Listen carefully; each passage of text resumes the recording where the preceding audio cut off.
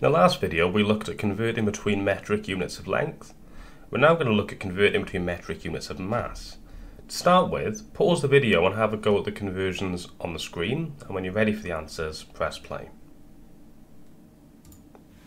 Here are the answers.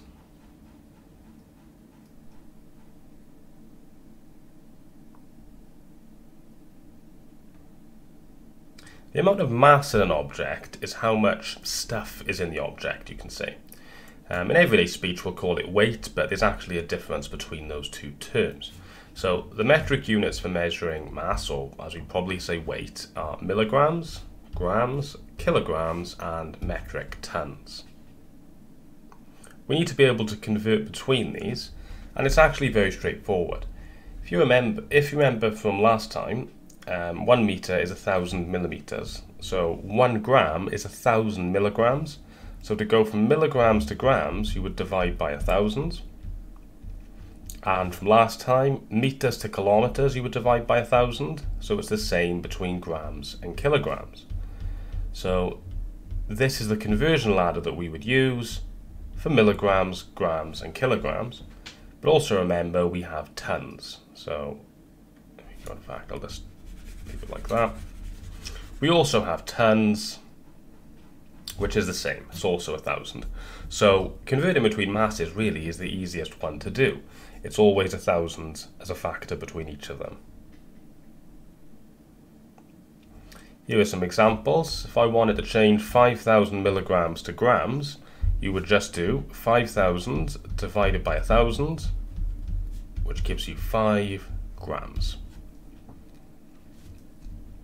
6,500 milligrams to grams, you would again divide by 1,000, giving you 6.5 grams. Remember that the decimal would move back 3 places to give us 6.5 grams.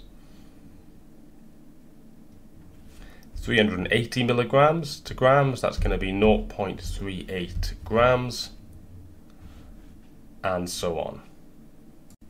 If we wanted to change it to tons from kilograms, you would just need to divide by 1,000 again. So 2,000 kilograms, divide that by 1,000, and you end up with 2 tons. So 2,000 kilograms is 2 metric tons. On the other hand, if you wanted to change tons to kilograms, you would need to multiply by 1,000.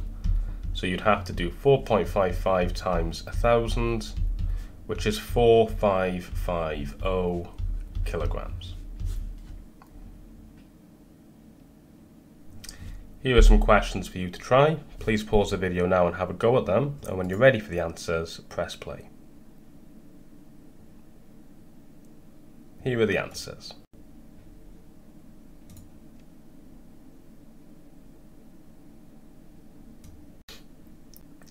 Here's a more tricky question for you to try. Please pause the video now and have a go, and when you're ready for the answer, press play. Here is the answer. You should notice that just the apples without the box is 900 grams, and if there are 10 apples in the box, to work out the weight or the mass of one of them, you would just divide by 10, which would give you 90. So the weight of one of the apples would be 90 grams. Now, if the scales read 1.9 kilograms, you would say the total weight of the apples in the box would be 1,900 grams. So to work out just the mass of the apples, it would be 1,800 grams. Now we now know that every apple weighs 90 grams.